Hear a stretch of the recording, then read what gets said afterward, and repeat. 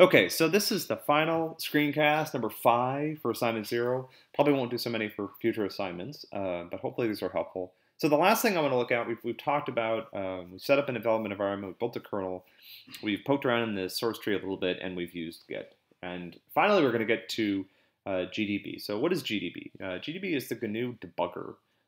And this is another extremely, again, this is not something we invented. The GNU debugger has been a companion to the GNU compiler for a long time, so there's a gazillion pieces of documentation out there. Now, I just want to point out, you don't have to use GDB, but you will want to. Otherwise you will just be in a world of hurt. There are ways to debug things without using GDB, and you may have gotten away with them in the past. You've put printf statements in your code, or you've just used your incredibly well-developed powers of deductive reasoning or something. But this is tough stuff, right? Particularly when you start to develop and debug multi-threaded code and code that has complex interactions with other things. You're going to want to have GDB as part of your arsenal. Okay, so again, a GDB tutorial is kind of beyond the scope of what I'm trying to do. I will show you a little bit about how to get started and get GDB running in your OS/161 environment. So I'm back in my root directory here. I can boot up a kernel, so I'm in good shape there. However, debugging using GDB requires 2 windows, because I need to run my kernel in one window and interact with it, and then connect with GDB in the second window. And that's because you actually need to debug the kernel and connect through a socket to the sys161 simulator. So here's how I'm going to do that. I'm going to use my handy tmux companion. If you don't know tmux, it's an awesome tool. It's definitely worth learning.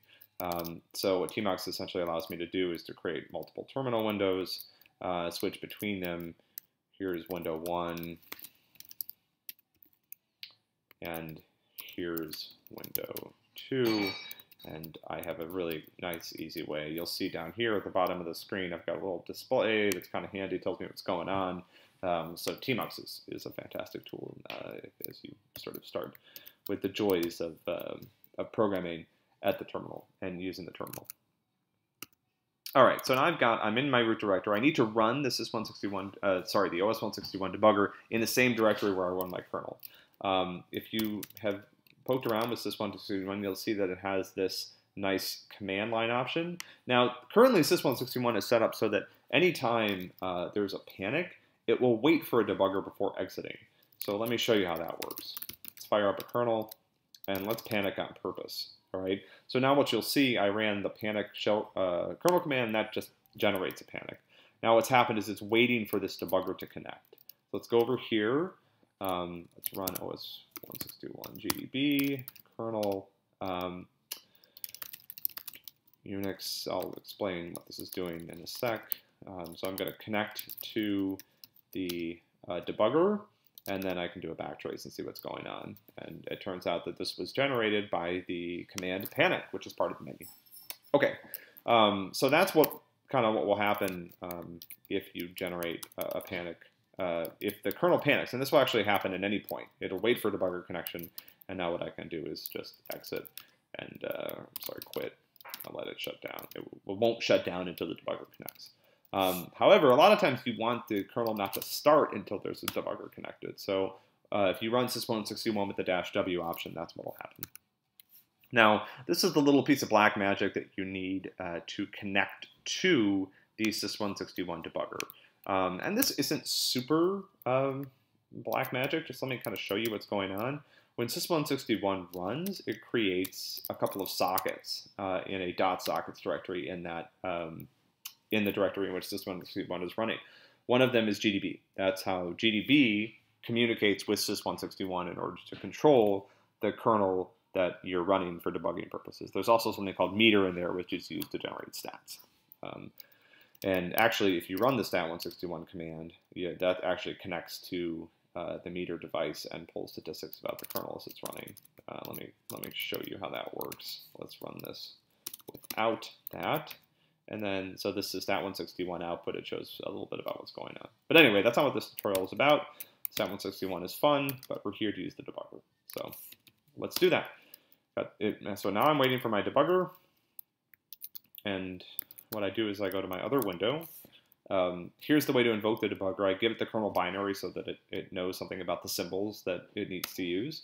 And then I invoke this magic incantation, which I suggest. What this is telling it is to connect to a remote target. It's a Unix socket, and it's in the sockets GDB directory. So there we go. Okay, this is normal output when it starts up. GDB can't always interpret all of the code that sys161 is using.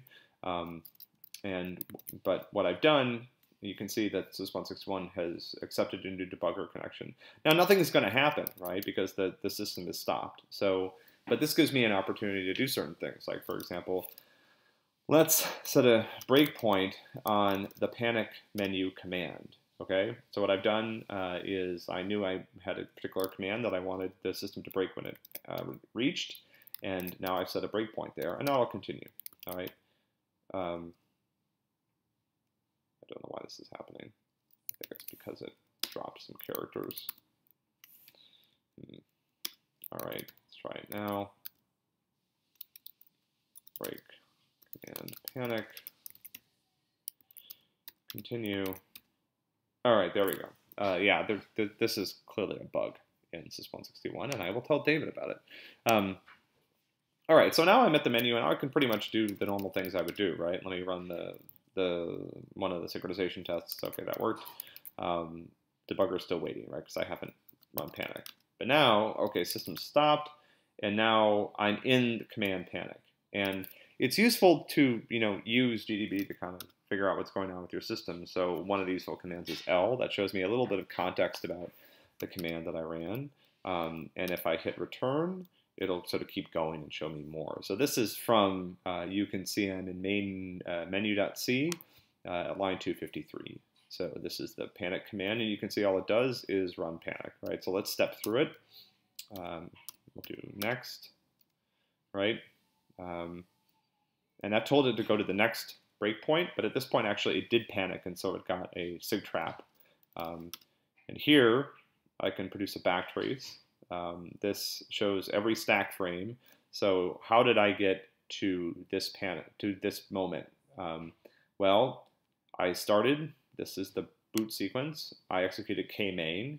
Kmain read the menu. The menu tried to execute a command. This is just a command dispatcher that's part of the menu code. That command was panic. Panic executed the panic command, and then I ended up generating this ltrace stop, right? So what's interesting is I can go up, right? There's up, up, up. And what this does is it walks up and down the stack, right? So you can see here's in command dispatch. This is essentially how the menu code maps between the string that I entered, panic, and the command that actually gets run. If I go down, you'll see that that ended up in command panic. Let's go up. No, I suddenly can't type. Let's go up one more time. And you can see this is essentially the main menu loop here, right? Let's list it 780. There we go. So this is the main menu that's being executed. I print the kernel prompt, I get a string, and I try to execute it. So this is a good way of sort of exploring what's going on in your system. There's great documentation for GDB online. The only worries that I would point out is that GDB does the OS161 GDB, because it's debugging through this socket that's provided by the system simulator, does not necessarily provide all the capabilities that you might be used to. So for example, I think watch points are something that doesn't work very well, if not at all. But you can set breakpoints, you can step through things, you can step in and out of functions, you can generate backtraces. There's a lot of useful features here. GDB is a tremendously powerful tool for inspecting your running kernel. And in comparison with printf and other sort of declarative styles of debugging, this sort of feature is extremely powerful, and it's something that's worth learning because it will make it much, much easier for you to find out what's going wrong when things aren't behaving as expected. Okay, so that's the last of this one. Hopefully you guys have enjoyed these, and they've been useful in some way. Good luck with assignment 0.